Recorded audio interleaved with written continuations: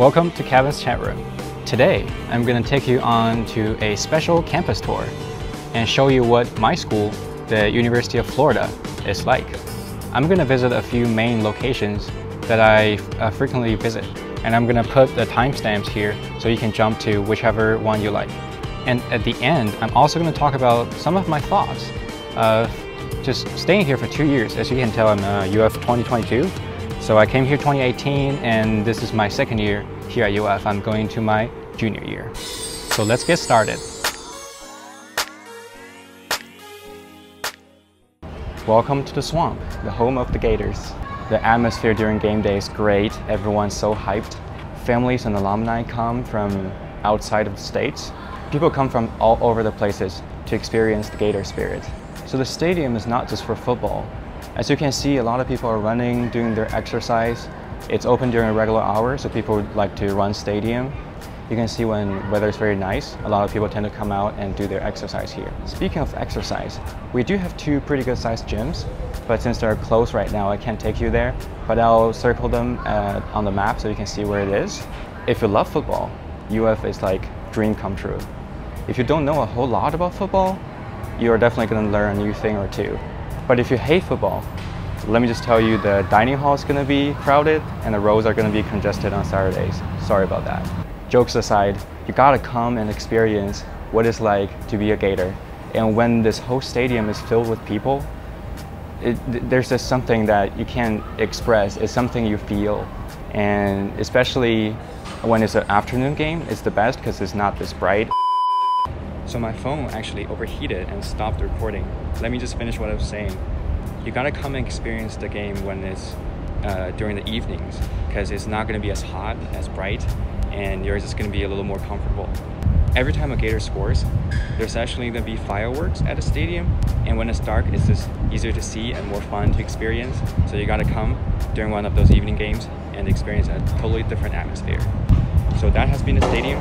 Let's go to our next stop.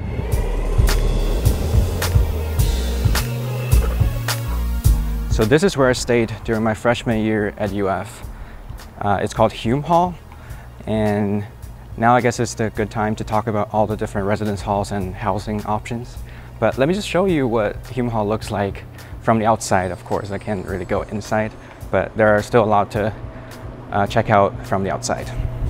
So this is the common area. This is where you get all your mails, all your deliveries. Well, office closed, pretty sad. And if you turn to the left, there's a study area right here where people can hang out and chill without leaving their residential area. And on this side, we have mail, where you get all your letters and coupons and all those good stuff. And this is one of the most important things for a college student, the laundry room. I've never done laundry in a public area where you need to drop off your clothes, come back, and like pay with a credit card or even coins sometimes, because the credit card wouldn't work. But it's pretty fun. And to be honest, I've had to dump someone's clothes out from the dryer because I need to use the dryer, and all the dryers are taken and they were not coming back to collect their clothes. So just a lesson here, set a timer if you want to do laundry and come and pick your clothes up, because someone is going to remove it if they are in a rush. So I apologize to the person who I took the clothes out, but so on this side is where I live, Hume East. Well, I don't think I can go inside right now, but let me just show you a few things. But this is where you would come out and dump your trash. That's right, I'm gonna show you everything, every detail when I was living here. Right here, this is where you dump your trash. And this is a little parking lot that comes in handy if your friend wants to pick you up. But it's illegal to park here, but they can just park temporarily. But over there, you can see there's a parking lot.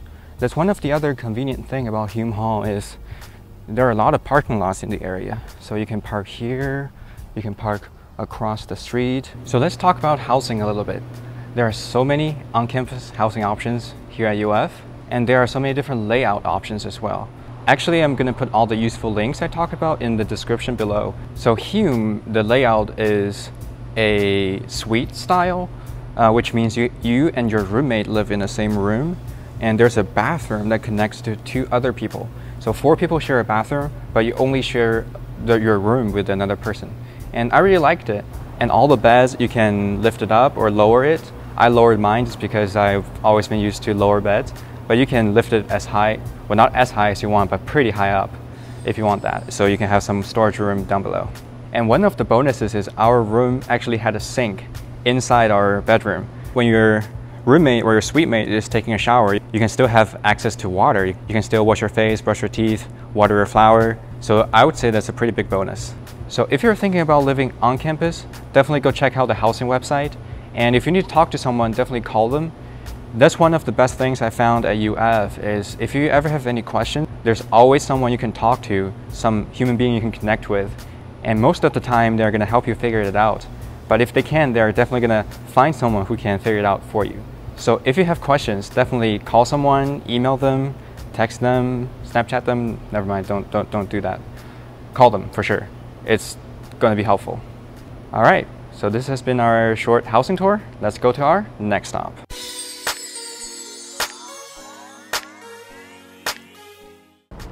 All right, so this is the Reitz Union.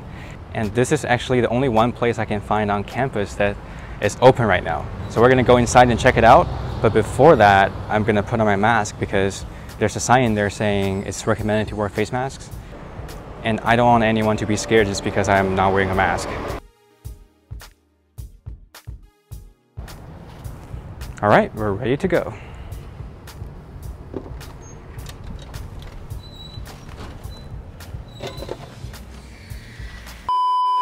All right, since it's so quiet in there and there are actually people there studying, I didn't want to talk in there so they would think I'm someone crazy. So I'm just gonna go find a place over there and talk about the whole walkthrough of the Reitz Union.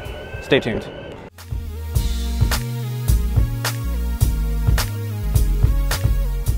All right, so let's talk about what just happened back there. So there was a change of plans. I was gonna go from the bookstore and then come up to the Reitz Union, but unfortunately the bookstore was closed. I thought it was open, but the good thing is I had some footage from earlier, so I'll still show you what the bookstore is like. So there are two levels at the bookstore. The first floor you can get your textbooks, gadgets, trending novels, backpacks, whatever you want. And the second floor there's all kinds of merch, like UF shirt or any Gator gears you can get from the second floor. So this is the lake where I actually saw my first gator here at UF. I don't think we're gonna see anything here today. And other than gators, there are also tortoises and probably fish. And I have no idea how they get in here or how they can get out, but I'm just telling you, I've seen a gator here swimming. There are like 5 different entrances if you don't count the secret ones. And it's really easy to get lost, to be honest. It's okay to ask for directions. No one's gonna think you're silly or anything like that. Everyone's been very helpful. If you don't know how to get to a certain place, just ask. So this structure is called the Reitz Union. And I've heard people call it so many different things. Reitz Union, Reitz Union, the Union, but now you know, it's the Reitz Union. So the Reitz Union is truly a multi-purpose structure. It has a lot of different things. It's a student activity center. It also has the welcome center. It's also a hotel. It's a place for food, and it hosts a lot of different events at the ballrooms. So this is the ground floor. Sorry if the video looks like a first-person shooting game. I didn't know it's gonna jitter that much, but just bear with me. So there are a lot of chain restaurants here in the Reitz Union. Wind Zone is one of them, and I'm gonna show you more later on. And this is the barber shop. It's where I cut my hair. And my barber told me he actually also cuts the presidents here. So just so you know, I share the same barber with the president of UF. And now we're approaching game room. The game room has bowling, pool, ping pong table, fuse ball, a lot of fun things. And you can also just come in here and eat your lunch or just hang out with your friends. You don't have to pay to get in. You have to pay to play the games, but you don't have to pay to get into the structure. And as you can see here, we have a Subway, more food, and a Pop Market. Pop Market is kind of like a convenience store here at UF. If you ever forgot to pack your lunch or if you just want to get a snack, this is the place to go. And we're approaching the bike shop. This has been a lifesaver for many times because I used to have a bike my first year, and it's free if it's just to patch a tire or something that doesn't need any resources. But if you need to replace your tire or get a lock or things like that, you have to pay. But if it's just regular service or repair, it's totally free of charge. So these meeting rooms are actually for students. If you're with a student org, you can reserve it. And it's totally free of charge. You can use it for group meeting, recruitment, or just hang out with your friends. So this is like the room requirement in Harry Potter. If you ever need a room, just go onto the Reitz Union website and reserve the room from the student org. There are many other fun things here at the Reitz Union. As you can see, there's a free library. People can just drop off their books. Or if you just want to take a little break from your study, you can sit here and read a few books. And this is where I hit my skateboard, so hopefully when I come back, it's still there. There are many different services here at the Reitz. You can see we pass through Gatorwell, and there's also a career center. It's really nice to see they're still operational online and available to students. And now I'm going to show you a few places for food here at the Reitz. And of course, there's Starbucks. There are at least 8 or 9 Starbucks here on campus. So if you like coffee, good for you. And this is where I would have come up if the bookstore was open. So the bookstore is connected to the Reitz Union. And there's a lot of spaces for people to eat their lunch. Now you can see we have a lot of chain restaurants, Papa John's, Wendy's. And this is where we were at the pond. Now we're going up the stairs to the 2nd floor. And we call this staircase the Harry Potter stairs. I'll show you different angles. You can see it's kind of floating in the air. It's kind of like magic. So my phone actually overheated and stopped recording again. So I apologize. I'm just going to use the audio file from earlier. And you'll still be able to see the Reitz, but you will not be able to see me here talking to you. Sorry about that. So at the 2nd floor, we have the Student Activity and Involvement Center.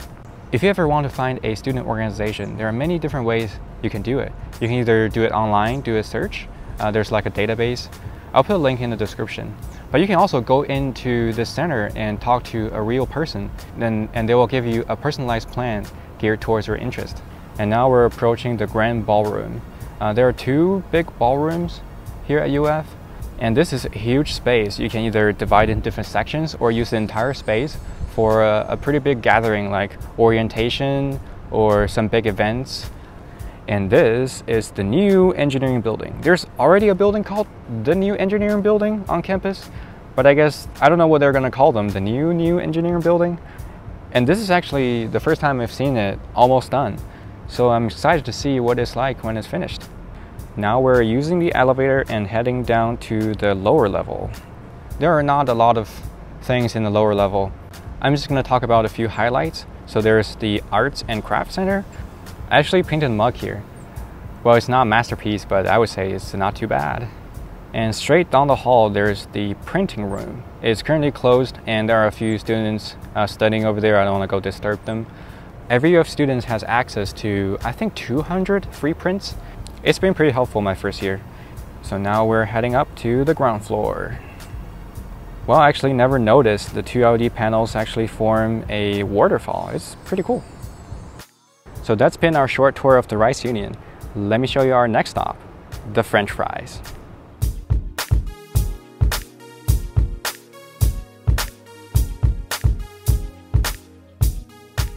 This is the French fries. I don't know what you think they look like, but we call it the French fries, so you have to go with it. It's tradition, right? So this building right behind me is the Marston Library. I showed you the other day Library West, and this is the other library I was talking about. It's a pretty big library. It has, I think, 5 floors, and the more you go up, the quieter you need to be. I've personally never borrowed a book from the library, which is what they're used for, but let's not talk about that. So people will come here to do homework, and the library actually has a lot of pretty cool features. It has a 3D printer, which you can send your print and they can print it for you, but they do charge it by the gram of the material you use. But you can also loan a smaller 3D printer from the library, and they will give that to you free of charge. They'll even give you a free roll of filament. And they also have a lot of cool gadgets like the HoloLens, Google Glasses. I've borrowed both of them, by the way. It's just fun to play around. And they also have screwdrivers, extension cords, video gears. I would probably borrow some if they're not closed right now. They're physically closed right now, but I do believe their website is operational. Another pretty cool thing about a library is its database. Although I've never borrowed a book here, but I've used their database frequently, and it's a great resources that you can use. Right next to the library is the Turlington Plaza and the Century Tower, which I'll take you to there later on. I've heard that Turlington Plaza has more foot traffic than the front entrance of the Disney park. I'm not sure if it's real, but I choose to believe it. Because in between classes, you'll see crazy amount of people in Turlington Plaza, and it's also one of the free speech zones here on campus. You'll see people handing out flyers or some events, or people from off campus here to either protest or demonstrate or things like that. So it can definitely get crowded and noisy at times. If you're ever going to come onto a campus tour at UF, they're for sure going to take you to the Century Tower. And there are a lot of fun facts and corny jokes. I think I'm not going to reveal everything to you and leave some mysteries. All right, that's been the Marston Science Library. Let's go to our next stop. Who am I kidding? I just have to tell you all I know about the Century Tower. So Century Tower is actually an instrument. Students can go up there and play it. I don't know how you can get access to it, but it would be pretty cool to go up there and actually play the Century Tower. So before Century Tower was a bell, it used to be a museum. But interestingly, this building has no elevator and no air conditioning. So it's really hot in the summer times, and no one's willing to go up there and enjoy the art pieces. So they moved all the artworks to another museum now we call the Hart Museum, and this became a bell tower. Another joke I've heard about, this is going to be bad, but I'm going to tell you anyways. Every time an engineering student gets a date, a brick falls out of the Century Tower. And that's why it's still standing tall. I know, it's bad. Let's move on. Another interesting one to talk about is recently I discovered that it's really difficult to find a bathroom here on campus now that everything's shut down. So I'll show you some footage of the Reitz Union from earlier that even on the inside, it's really hard to find a bathroom because everything seems to be locked. And I was thinking there are bathrooms on campus that are not indoors, they're outside. So I was trying to see if I could get into those bathrooms. And I was totally excited at first because I saw those little lights from the bottom gap of the door. And I thought, wow, maybe the bathroom's open. And I walked towards it. I tried to open the door and it was unlocked and there's lights in there. I was so happy. And I entered the door and this is what I saw. The toilets are gone, the sinks are gone. There's nothing there. I really don't understand why they did that. They probably just want to do some maintenance, but they could have just locked the door. False hope is the worst.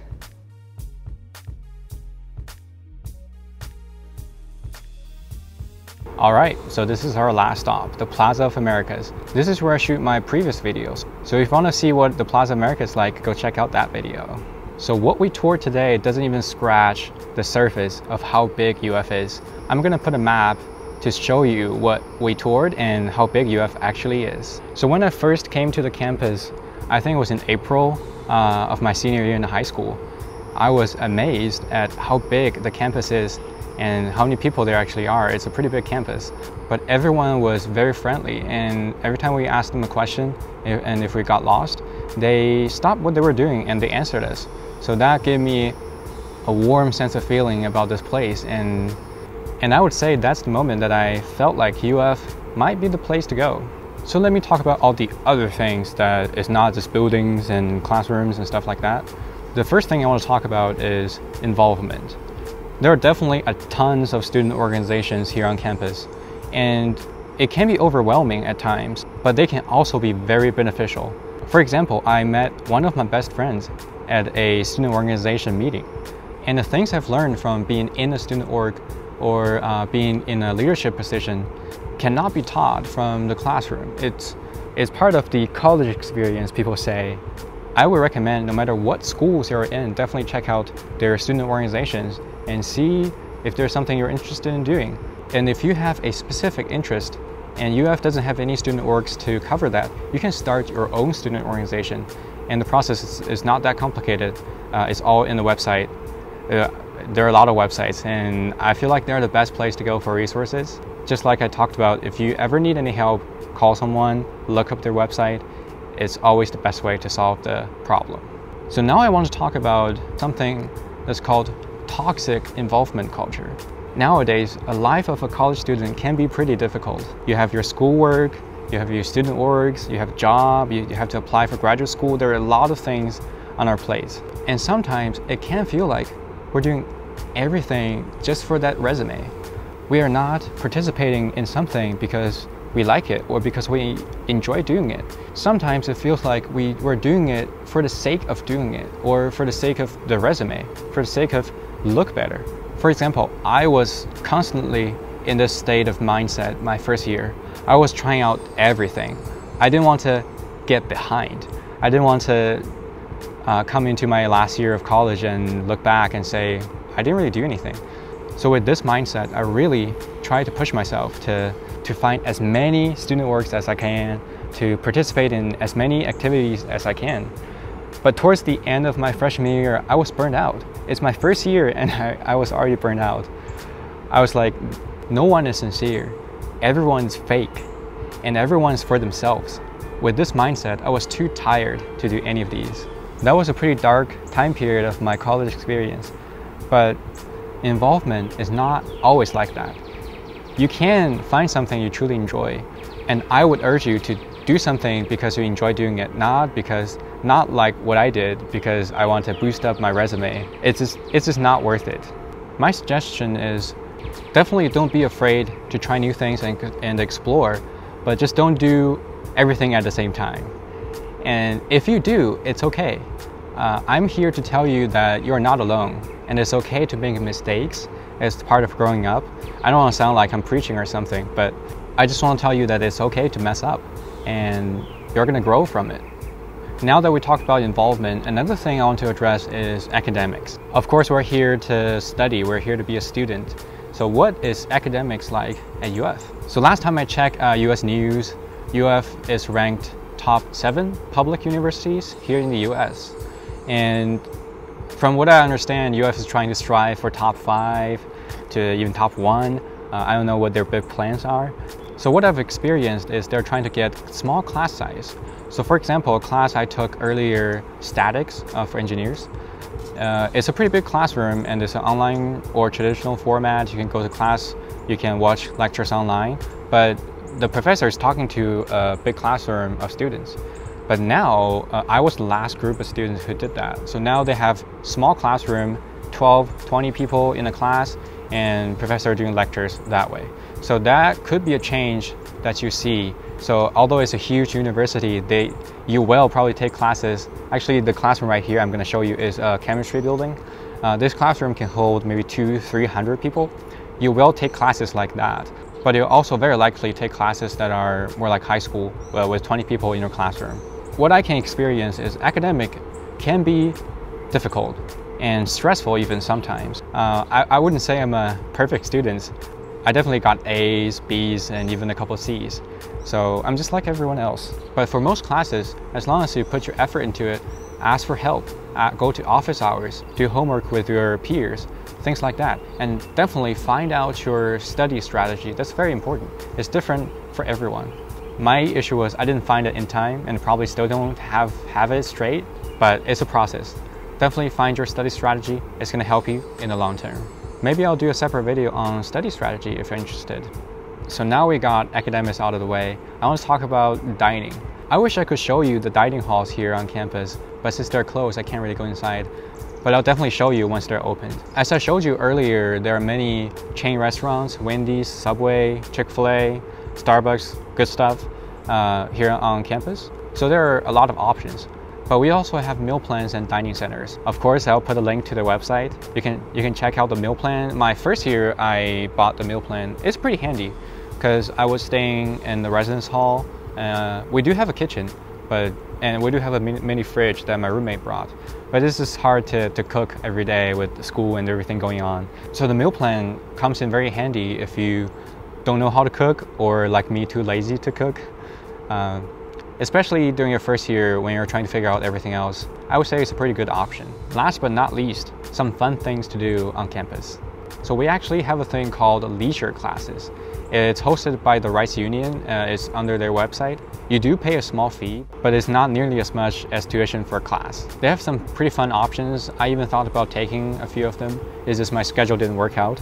But maybe during my senior year, when I finish all my major classes, I'll try a few. We also have something called the Gator Nights. I actually got my shirt, my class shirt, UF 2020, at the Gator Night. It's probably the first or second Gator Night when you come into UF. So Gator Nights happen every Friday at the Reitz Union. They have movie nights, games, entertainment, free food, and one time they even had a huge water slide of a gator outside of the Reitz Union. It can get pretty crazy. There's so much more to talk about. It's probably going to be a 2 hours long video if I talk about everything that comes up to my mind. So this is just an overview of what UF looks like, what UF feels like, some of my personal thoughts. I'll definitely pick some topics in the future to talk about in depth, so definitely stay tuned for that. Let me know in the comments what topics you're interested in learning about UF, and feel free to leave comments if you have any questions about UF. If enough people ask about it, I'll probably make a video of it. Alright, that's been it. Thanks for watching Kevin's Chat Room. I'll see you in the next video.